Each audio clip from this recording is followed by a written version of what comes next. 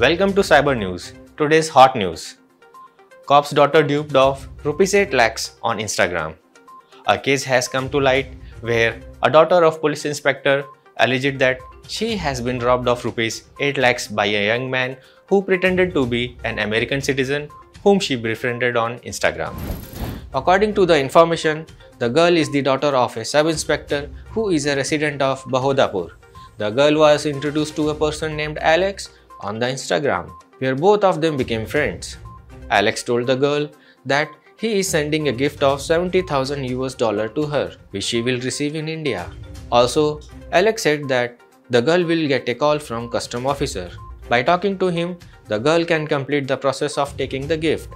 Later, a woman called the girl as a custom officer and said that a gift had come from America. The woman asked the girl to transfer 70,000 rupees to receive the gift, after which, in lieu of money laundering, about 3 lakhs rupees were transferred from the girl to the account again. Also, 4 lakhs 50,000 rupees were transferred from the girl to a different account in the name of income tax. The girl was also told that this amount of income tax is refundable.